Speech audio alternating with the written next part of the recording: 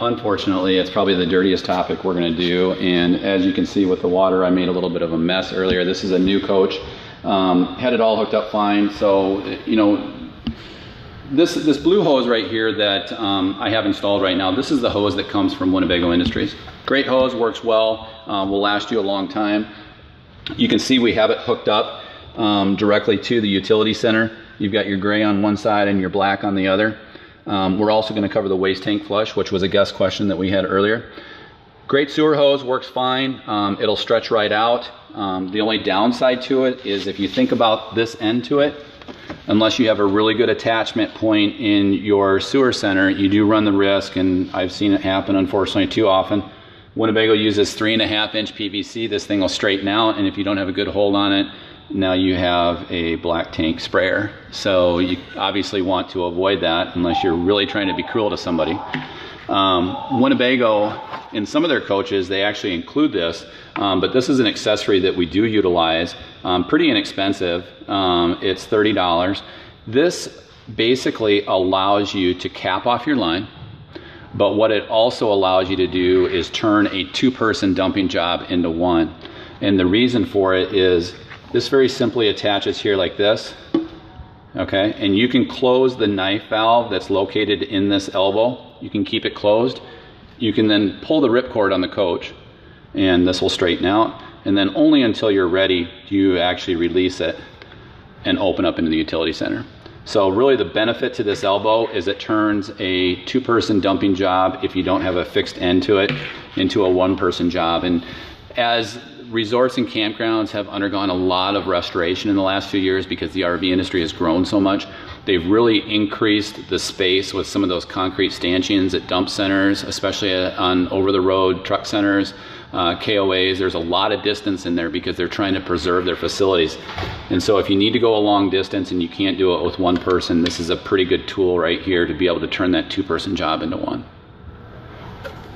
So again, that's the setup that actually comes from Winnebago. Some of the Winnebago coaches come with this, some of them do not. This particular coach comes with the hose only. This is also probably our most popular sewer hose that we offer. You can just see how solid it is. It actually has epoxy fittings on each end. It rotates 360 degrees. It's kind of the Mac Daddy of sewer hoses, if there is such a thing. Stretches out to be 15 feet. So it can eliminate the need for a sewer hose extension. Each of these ends actually rotate 360 degrees, so it's very easy to hook up. It will still fit in a 4-inch bumper if you're utilizing that within your RV. Pretty inexpensive option. They run about $45. Kind of the nice thing about this, if you're really, really anal, no pun intended, about your sewer center, you've got caps on each side. So you can actually close that off and keep things clean. So again, a nice way to keep things clean, tidy inside your utility center. So again, this is the Rhino Flex. It's the sewer kit with the pre-attached fittings. And again, they're epoxied on and rotate 360 degrees. The other nice thing about this Rhino is you can actually see there's 3 different setups. So if you're in a utility center that has a larger inlet, you can go all the way to the end or all the way down to the narrower ones. Okay, a couple questions. First off, questions on sewer. With sewer, we have a guest who has ordered a coach that has a dedicated storage location for the blue sewer hose from Winnebago. Yep, probably 24J. Right, wondering whether or not they can have a different sewer hose, if a different sewer hose will fit in that space. Yep, we can.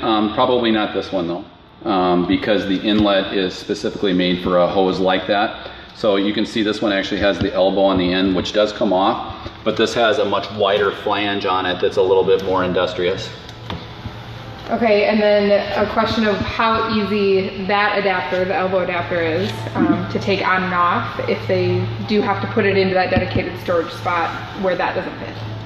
Oh, yeah, really good question. So if you wanted to utilize this, but had a dedicated location for that, very simple to go on and off. It's probably something that you're not gonna wanna do because it's kind of a pain and kind of a dirty job, I hate to say it, but very simply twist on, you can see how it's threaded and threads directly into the hose. So if you wanted to do that, absolutely you could. Eventually, long term, you're probably gonna get some type of a little needle hole in it, which obviously you don't wanna do in that area of your RV.